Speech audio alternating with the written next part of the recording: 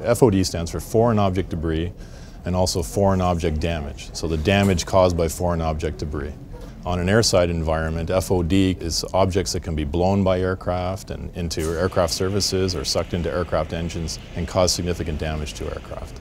A direct cost of the damage is around $4 billion. The direct and indirect costs of FOD range up to $12 billion, and that would include the delays to flights, canceled flights, as well as the direct costs, which would be replacing engines or repairing engines or checking different aircraft surfaces. The best way to think of a runway operating environment is we want it to be as clean as a surgeon's table, free of all debris, free of all objects. Anything that's not there and intended for safe aircraft operations should be removed and kept out of the runway operating environment.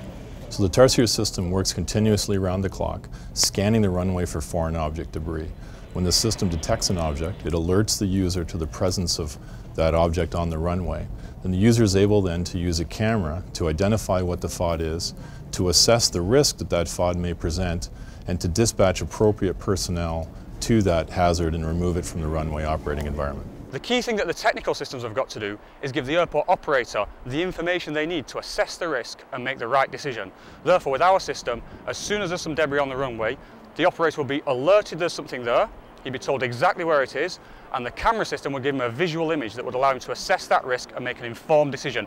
On the safety side, we now know when FOD is present in the runway operating environment. We can respond personnel to retrieve or remove that FOD and minimize any exposure aircraft have to that FOD. On the efficiency side, knowing precisely where the FOD is located on the runway, we can again dispatch personnel to retrieve it in an expeditious manner, thus avoiding delays to aircraft arrivals and aircraft departures on that runway. On the environmental side of it, by reducing delays and reducing downtime on the runway, we're saving the air carriers the burning of fuel unnecessarily while they hold in the air or are delayed on the ground from departure. And if we tie all that together, we have a financial gain. So the system itself has many benefits to all users of the system, and particularly to the passengers that are flying in those aircraft. The Tarsier system's success will be highlighted by a single event in its second year of operation at the airport. During that event, the Tarsier system alerted us to the presence of FOD on our south runway. The FOD identified and picked up was a long steel grounding wire from a fueling truck. We were able to dispatch someone to retrieve it before any other aircraft were exposed to the risk from that cable.